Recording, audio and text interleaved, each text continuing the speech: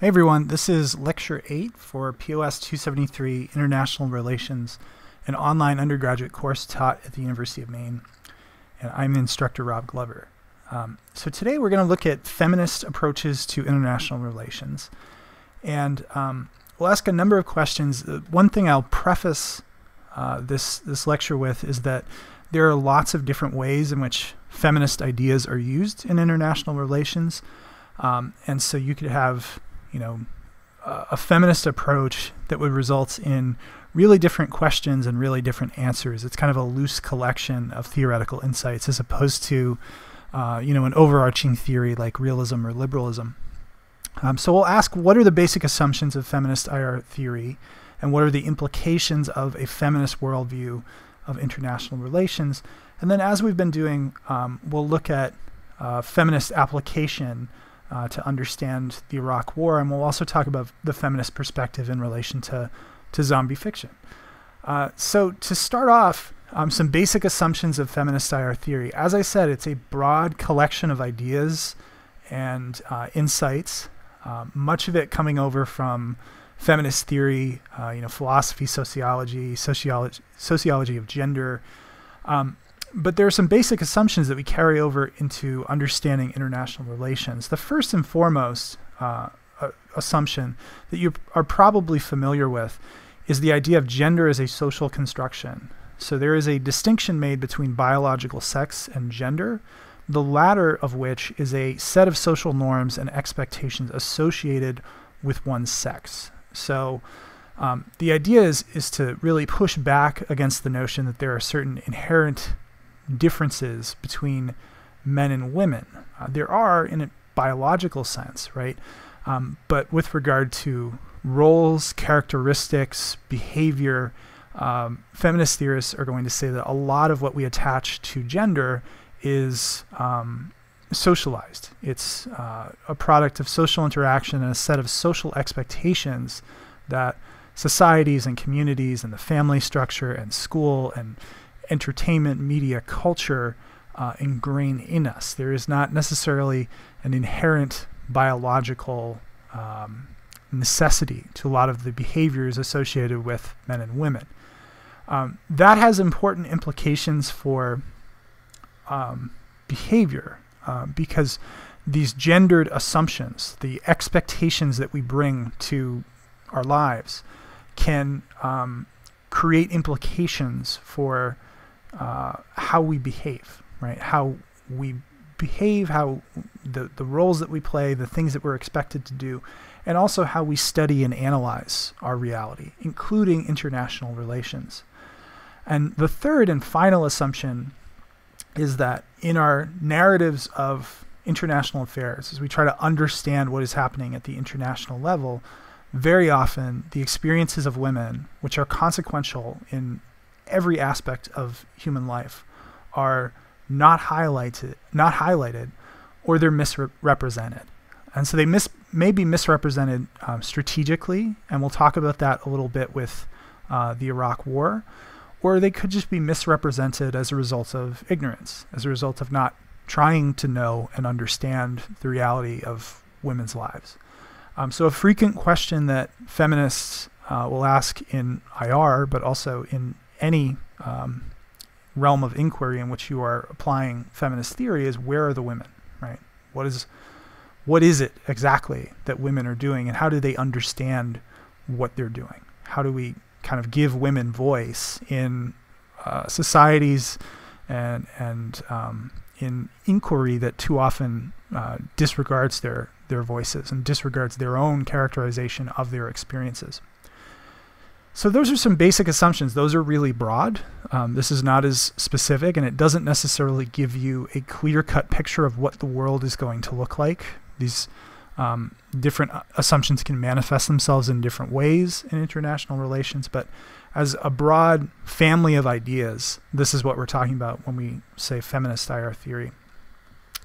The implications of the feminist worldview are pretty interesting. So the first is that our knowledge is shaped by these gendered constructions. So gendered construction of knowledge is going to shape what we view as important and relevant in international relations and how we define and map out these areas of importance. So for a long time, for instance, international relations was the study of war and peace. It was the study of international security. That was the bread and butter of international relations. And for much of human history, the way that this was studied was the actions of men, right? The actions of men on the battlefield, the actions of world leaders who were almost exclusively men, and the language and the framework for understanding international security evolved in such a way that it was very masculine, right? It was focused on power and control and weakness and dependence, and it created these dichotomies of how we understand the world and how we understand international relations. The second implication is that women and gender generally has been socially constructed to serve certain interests and certain agendas in international relations. So we can think of this in terms of foreign policy decisions that are framed to protect vulnerable populations, right? And very often, protecting women, protecting children has entered into foreign policy making as a justification for certain violent actions. We'll see that a little bit with the explanation of the war in Iraq. You can also think about how the attributes that one is supposed to bring to foreign policy making and international relations break down in pretty black and white terms. So there is an emphasis put on power and control and dominance and projecting strength. And then the opposite of that is, weakness and, more nurturing and caring perspectives, things like empathy. And that's actually viewed as a weakness in international relations. And those are very gendered constructions of certain values and behaviors, right? So they feed over into what we expect from foreign policymakers and who we elevate as very good players in international relations. I think the other implication of the feminist worldview is that women have knowledge and perspective and experiences that have been shut out of our study of international relations for too long, and that women have to be allowed to define their experiences and make demands in their own terms. So there's been too much talking for women and talking on behalf of women in international relations, both our study of it and then the practice of international relations. And that's an important implication of the feminist worldview. So one question that will frequently be asked in feminist IR theory, and it comes up in the readings that you did for today, is where are the women? And that relates to that final bullet point, right? Feminist IR theorists argue that women are either absent from discussion of international issues or they are discussed according to overdetermined gender roles.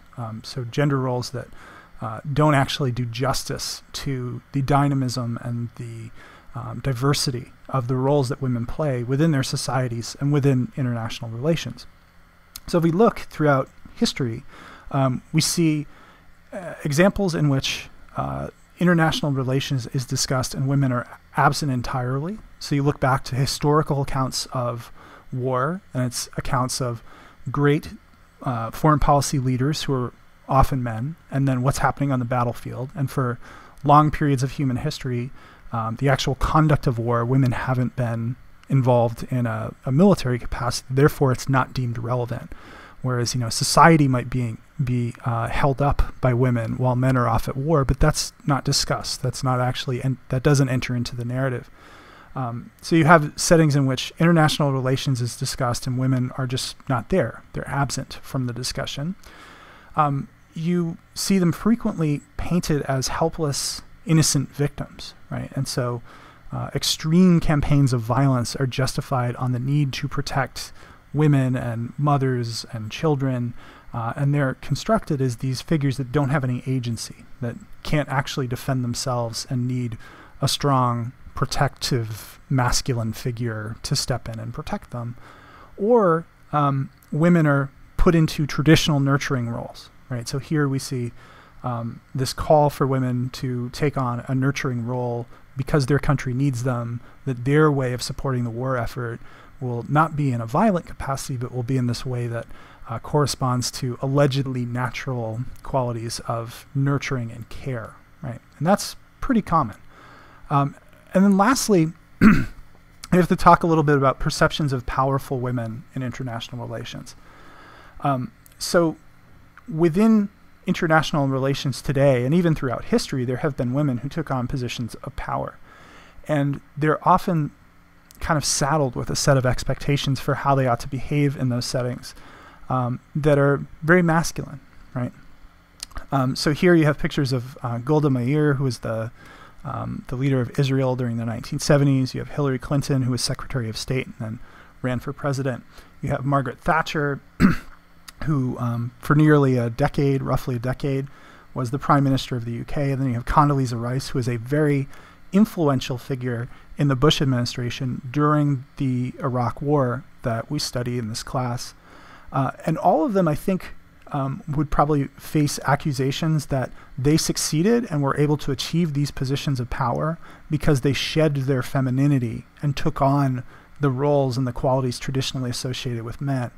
But they did so with a double standard, right? They did so simultaneously facing criticism for being too wedded to those traditionally masculine roles, right? So you look at the discourse around Hillary Clinton, how she was perceived, how she was publicly talked about, and she was taking on roles that were traditionally male roles, and she was adopting some of those characteristics, right? But she was doing so with this double standard where she would face criticism because she had adopted that role. So women in positions of power in international relations are in this double bind where they have to project certain attitudes that have become expected in international relations, which in some way, oftentimes it forces them to shed traditional feminine roles, but then they face criticism precisely because they have shed those traditional feminine roles, at least in their public persona or how they deal with certain situations. Simultaneously, if they were to adopt those traditionally feminine roles of nurturing and caring and things like that, they would face criticism as not being tough enough or not projecting power in the way that we traditionally associate with a leader, a foreign policymaker, somebody that's representing a country on a world stage in a very conflictual and troubled and challenging world. So it's a really difficult situation, and it's not one that we've managed to kind of evolve out of. Although I think perceptions of women in many societies have changed over time, there's still a really challenging social field to navigate for women that want to be in certain roles with regard to international relations. And that's one of the things that international relations analysts and researchers take up, is looking at women in these sorts of positions and the ways that they have to contort and bend themselves to a series of really challenging expectations. So we'll shift now to applications. In the chapter from Sterling Fokker, you have two applications of feminist IR theory to the Iraq War, one from Mertis and the other from D'Amico. One is really an example of what we call a liberal feminist point of view, and the other is a more critical feminist point of view. So with Mertis, this kind of goes back to some of those assumptions and the implications of the worldview. She's looking at the fact that one of the core justifications for the war was the construction of Iraqi women as victims, right? She says in the public discourse about the war, women were framed in this role as victims in need of our protection. And that is problematic in the sense that if you look comparatively throughout the rest of the region, you see that women in Iraq were actually afforded opportunities and had a level of equality that many other countries in the region did not have. So it is this way of kind of constructing a familiar victim in need of our rescue that is problematic and doesn't necessarily correspond to the experience of Iraqi women at that time. It also has the effect of denying Iraqi women agency, right? So if you are a victim, then that means on some level you are helpless and you're in need of rescue. Whereas she's looking at Iraq in the lead up to the war, and then as the war was unfolding and the aftermath of the war, and seeing women that are taking a powerful role in shaping the future of their country. And if you have a traditional kind of victim rescue narrative, is much harder to wrap your head around. So she is really asking the question, where are the women? And when we analyze that question, where are the women, it not only gives us a sense of how they're utilizing their agency, but it also reveals where they're not active. So there's a selection here on page 280. She says, identifying when women are active in the narratives underscores when they are not visible. Women are not seen at the negotiating table. Women are not included in the decisions that lead to war in the first place, nor are they involved in the decisions as to when and how to make peace. Would the mere inclusion of women change the decision on when and how to go to war? One need not essentialize all women as naturally peaceful and good, and men as naturally warmongering and bad. A gender impact inquiry demonstrates that no one wins when women are excluded in this manner.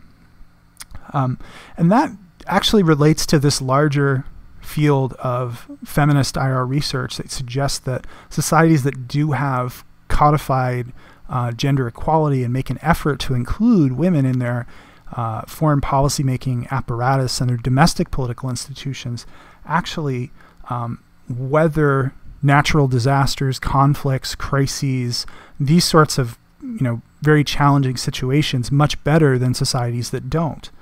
So she goes on to say, strengthening equal participation of men and women in the political sphere is the right thing to do on the moral level because we value equality, but also equal participation is instrumentally desirable as participation strengthens democracy and thus advances all the liberal values associated with it.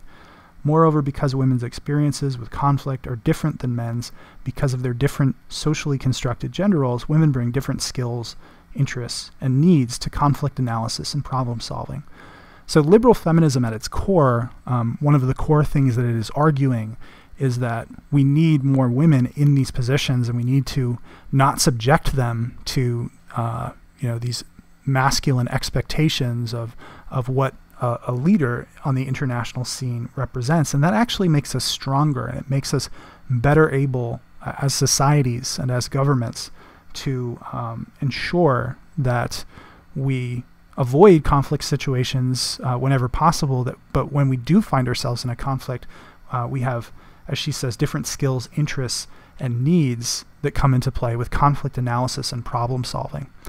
So that's the liberal feminist perspective. It's slightly less radical. It's an argument for inclusion, for equality, for making a conscious effort to not only tell the stories of women and avoid mischaracterizing women, but to put them in positions of power where they can actually have an impact on international relations. You get a different take with Francine D'Amico's piece, from the point of view of critical feminism. Her piece is less focused on a single argument or a single perspective, and what she's basically doing is critical in nature. She's going through some of the aspects of the war in Iraq, and she's trying to kind of unpack, utilizing the insights of feminist theory to unpack what's actually happening. And she's doing so critically, so she wants to undermine or deconstruct the dominant narratives around the Iraq War. So she does this in a number of different respects. I'm not going to go through all of them, but I think there's a couple that are interesting. When she's talking about George W. Bush and his decision to go to war, she frames it in relation of the masculine expectations of a son's duty to his father. She says, gender analysis suggests that on an individual level, President Bush may have been engaged in what is now colloquially called peacocking. That is a prominent and showy display of masculinity. His willingness to use force may have been intended to signal dominance or demonstrate manly presidential credentials, in counterpoint to former President Bill Clinton's ineffective, effeminate, non-proliferation efforts vis-a-vis both Iraq and North Korea. So there is this this attachment of tough, decisive, violent foreign policy decisions with masculinity, and we're seeing this right now with Donald Trump. Right, a lot of his hardening of language, his criticism of the Obama administration, he's trying to project himself as a stronger, more stern figure in international affairs, and he's portraying previous administrations, most notably the Obama administration, as weak or effeminate. Right, it plays right into that notion of masculinity and femininity that feminist theory jumps into and really pulls apart. She also talks about gendered discourse used to justify the war itself. So she says, the purpose of the war is to liberate the oppressed from atrocity and to protect the world from Iraq's nuclear ambitions. Liberating and protecting are masculine gendered behaviors. Those in need of protection are feminized. That the WMD were as factitious as fire-breathing dragons is beside the point. The knight had to ride to the rescue because he is a knight, a man of action.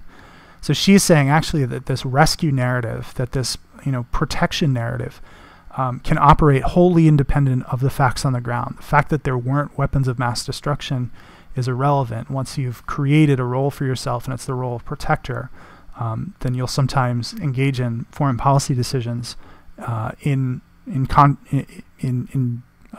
with a lack of focus on, or in opposition to the facts that are in front of you.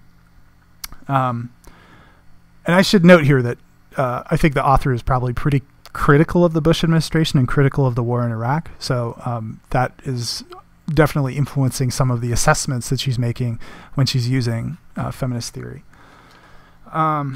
Okay, jumping to gender in the war itself. She talks about how war is seen as men's work. Women who want to serve in the military, an institution whose primary purpose is to prepare for and engage in war, are seen as violating society's prescribed gender boundaries. I think that's still the case, even though there's, lots of women involved in conflict operations. It is still largely a masculine activity, and the expectations associated with the military are largely dominated by masculine points of view, particularly once we get to the level of warfare, once we get to the level of active conflict. And so she's drawing attention to that. The consequences of the war. She writes something really interesting here. I'll just read it and then talk about it a little bit. She says, women in a war zone are less likely to be combatants, but more likely to be displaced from their homes and communities, comprising a majority of refugees, which increases their vulnerability to both economic and physical victimization. In post-conflict societies, women's single heads of household have reduced personal security and access to resources, which results in a pattern of feminization of poverty. And there are gendered political consequences as well. Soldiers who have sacrificed for their country are lauded as heroes and rewarded not only with military honors, but often also political power. Women who typically have not served in the military or who have fled from the fighting as refugees are not seen as potential leaders, but instead are encouraged to help heal the divided nation in caretaking roles. And for a country like Iraq, which has experienced, in just the past 30 or 40 years, 3 devastating conflicts, you're dealing with generations of women who have been disempowered and displaced by war, and who have lost family members, husbands, sons, brothers to war. So in that case, it's particularly striking.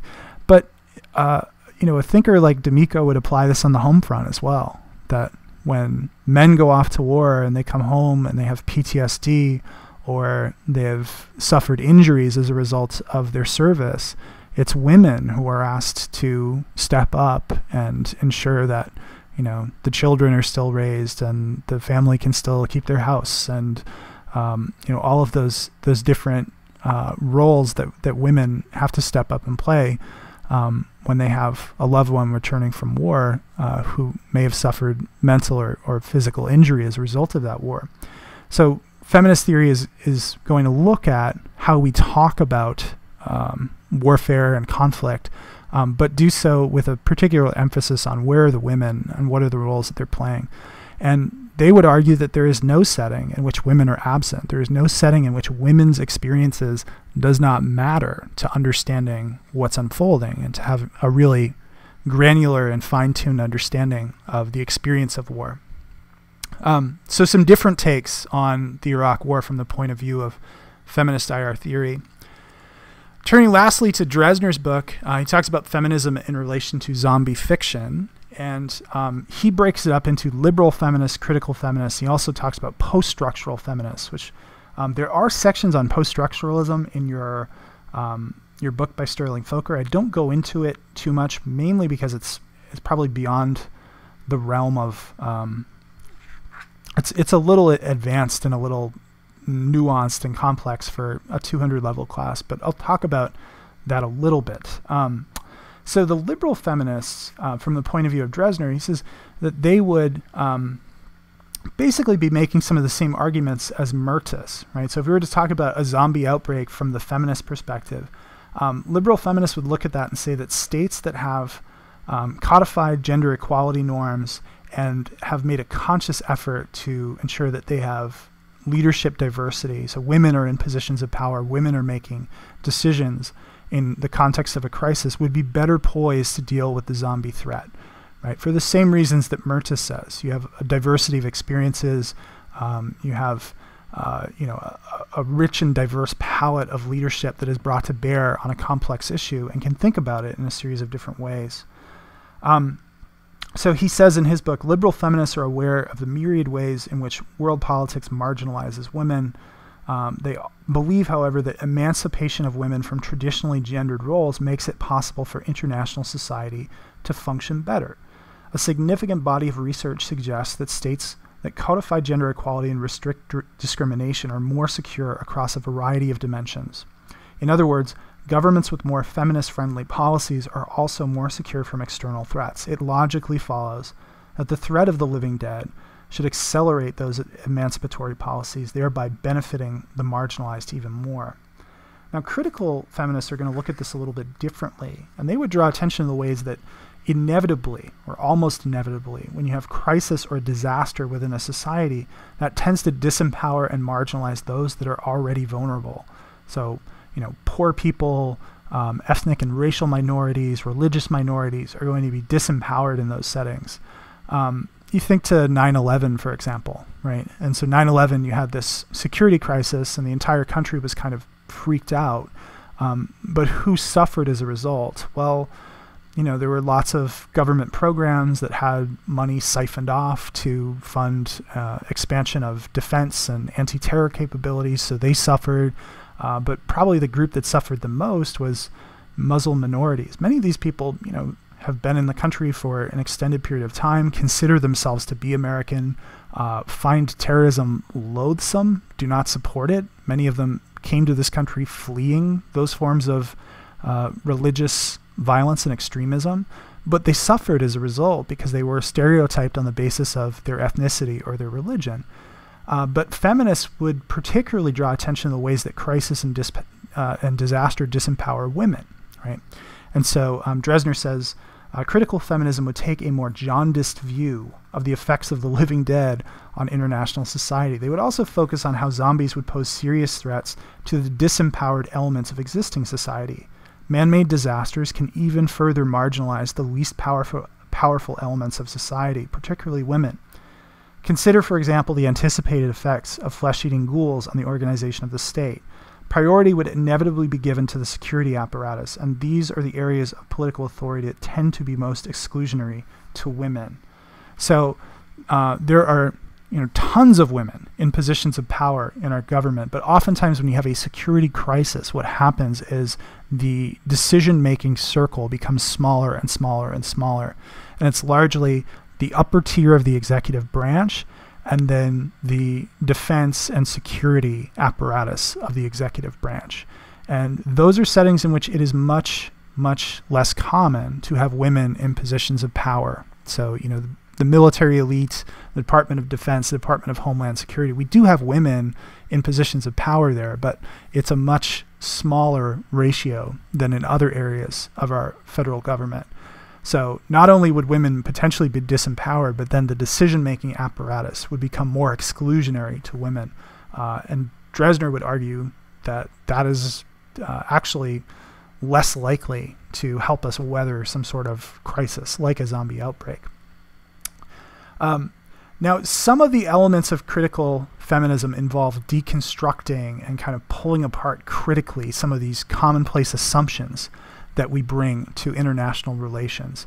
And post-structural feminism, post-structural theory in general, is about taking that deconstruction to a level in which you entirely unravel things, right? So you unpack security, and within it you find that how we define security actually contains within it insecurity or lack of security. They're all about taking dichotomies, seemingly black and white dichotomies like male and female or human and zombie, and breaking them down to the point where they lose their binary status, right? Pulling apart binary status and revealing, instead of black and white, what you have is an endless amount of gray. And so post-structural feminists, he argues, might even challenge the human-zombie distinction altogether. That might be the way that they look at a zombie outbreak. I'm not sure if that's the case, and I'm not sure how useful or valuable that distinction is. It's an interesting kind of thought experiment. But if we were dealing with a zombie outbreak, then thinking about breaking down the distinctions between who is a human and who is a zombie might not be the most effective strategy in a crisis situation. But that gives you a sense of kind of what post-structural feminism is about, is really deep micro level kind of pulling apart of dichotomies and binaries and constructions, and basically trying to unravel the ball of yarn that is any social construction to reveal that it's much more complex. And arguably that complexity helps us better understand the world and helps us avoid assuming things to be true or assuming things to be categorically our reality, when in fact our reality is less clear and more complex. So anyway, I think kind of interesting, and a lot of continuity between the applications that we're seeing with regard to the Iraq War and what liberal feminists and critical feminists, those perspectives would do with regard to zombie fiction. So for next time, one just reminder that I want you to be thinking about is that your pre-negotiation planning reports for the ICON's UN Security Council simulation are due Sunday. So be working on that, be thinking about that, and certainly be in touch with me if you're running into questions or the assignment is in any way unclear. And then for next time, we're going to talk about Marxist theoretical perspectives, which is the last systemic attempt to understand international relations as a whole. And then there'll be a little bit of talking about how to apply IR theory. I've kind of laden you with a bunch of information about different theoretical perspectives, and we've been applying it as we go to these two cases, but I want to just talk about what are the types of questions you ask when you're trying to actually take these abstract conceptual frameworks and apply them to an unfolding event. So for next time, you're going to read Sterling Fokker, Chapter 7, and an excerpt from McNally, which is available on Blackboard. Dresner actually doesn't have a section in which he goes into Marxist theories of IR and then it tries to apply them to zombies. And his argument for why is kind of interesting. He claimed that Marxists are so primed to view the underdog, the dispossessed and the disempowered as their hero, that they would potentially side with the zombies, which I don't know if that is true, but this is an excerpt from a book that was written called Monsters of the Market, Zombies, Vampires, and Global Capitalism, in which the author is talking a little bit about zombies in relation to capitalism, and doing so from a Marxist perspective. So you're getting a little bit of that analysis of a Marxist analysis of zombies. So as you do, think about how important are material economic factors in driving outcomes in international relations. The Marxist perspective is going to say they are paramount. Anything else that happens, whether it be political or social, rhetorical, all of those things are a superstructure and the real core of international relations, and how decisions are made, how alliances are formed, how strategy is formed, is the result of economic relations and disparities in wealth and economic power. So as you read this, think about whether or not the global system has a class divide similar to what we see within our domestic societies. In our own societies, we know that there are workers, and there are owners, there are upper class people, there's the 1% and the 99%. We know that there's disparity in wealth and disparity in economic position, and that shapes our politics and shapes our social relations. But do you think a similar thing exists on the global level, and does it have an impact on what international relations looks like? Or I guess to what extent is it an important factor in how international relations is carried out? So we'll wrap up there, and we'll talk about Marxist theory and applying our theory next time. Thanks very much.